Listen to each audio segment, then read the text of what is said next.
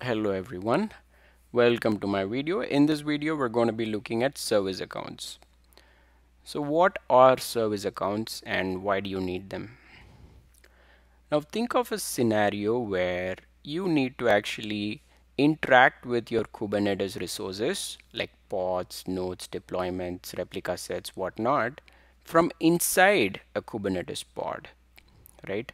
You might have to do that when you're setting up your CI/CD pipeline, and the pipeline might create a pod which manages your deployments, right? Your application deployments. Or you might have a pod which manages the node maintenance operations in your cluster. So here I have command kubectl get SA stands for service accounts, and there's a couple of accounts in my cluster. This default account comes as part of the installation.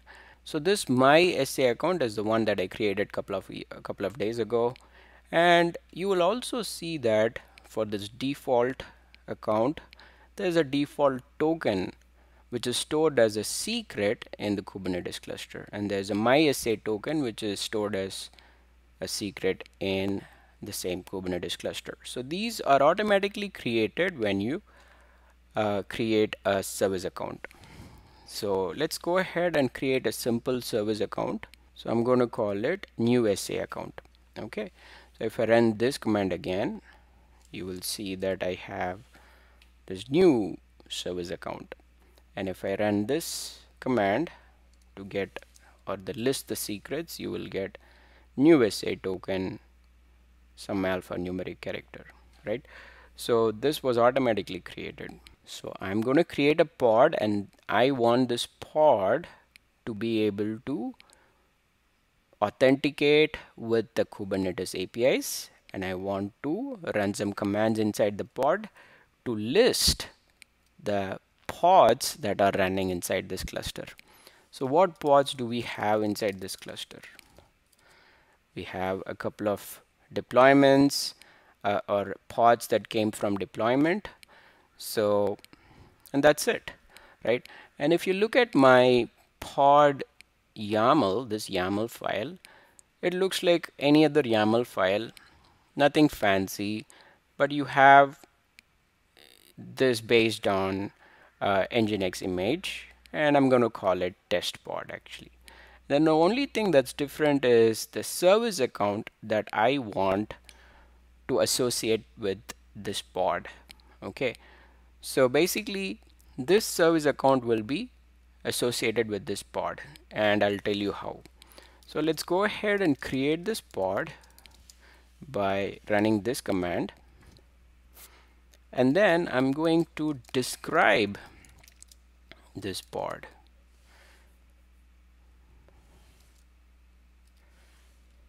And somewhere in here you will see that there is a file system that is mounted using the secret. Remember, we saw that a secret was created when we created this account.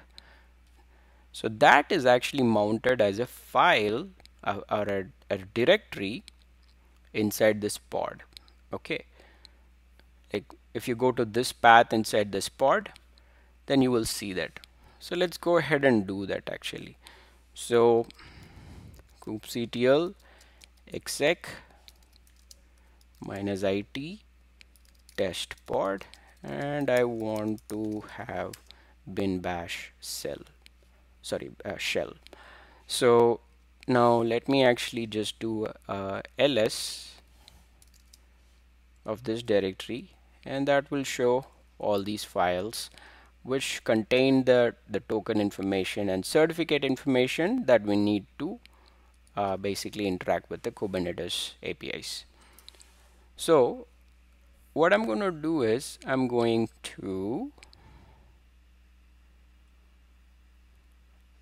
actually just copy the token inside environment variable from this file. So cat is just a command to actually just print the contents of this file, and then I'm storing all that inside this environment variable, right? So then I'm going to be running this command, which is basically going to pass this token, and then it's going to interact with this Kubernetes cluster using the service name, right?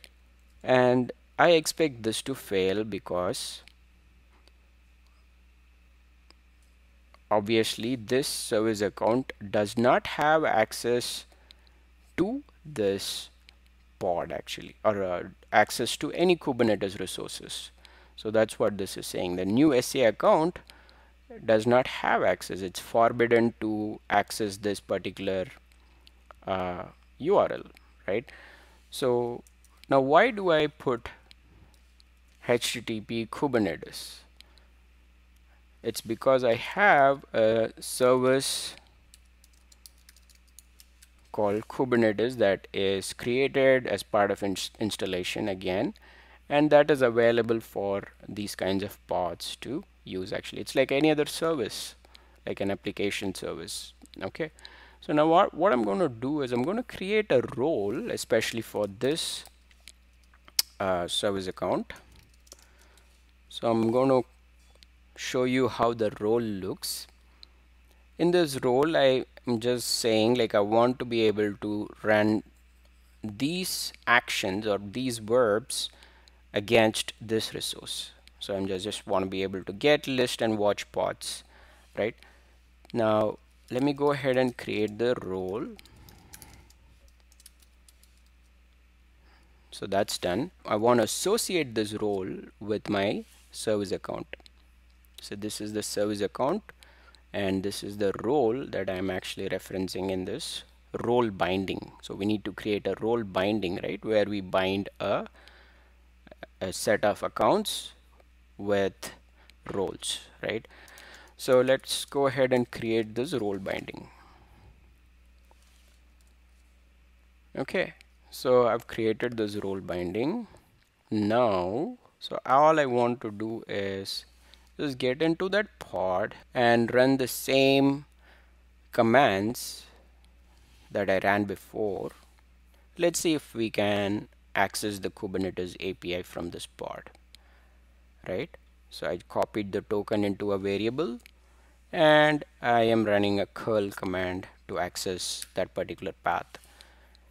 And obviously this path is still not accessible because the role or the role and the role binding that we created is only to access the pod URL.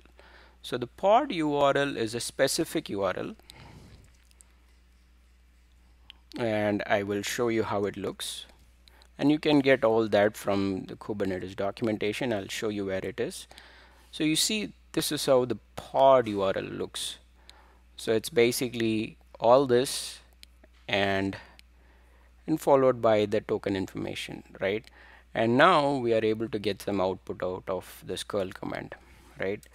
So if we want to just grab the pod names from the output, I'm going to use this utility,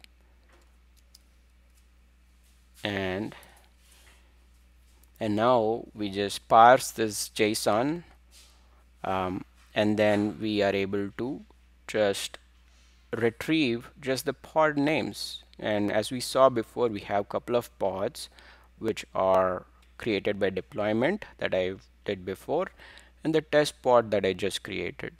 So that actually kind of, it proves that this pod is able to access Kubernetes APIs, right? If we try to access any other resource, it will not work. That's pretty much it. So this is how actually you use service accounts. Now from this pod, you can do node maintenance operations, or you want to do deployments of your application and things like that, as we mentioned before. I hope that was useful.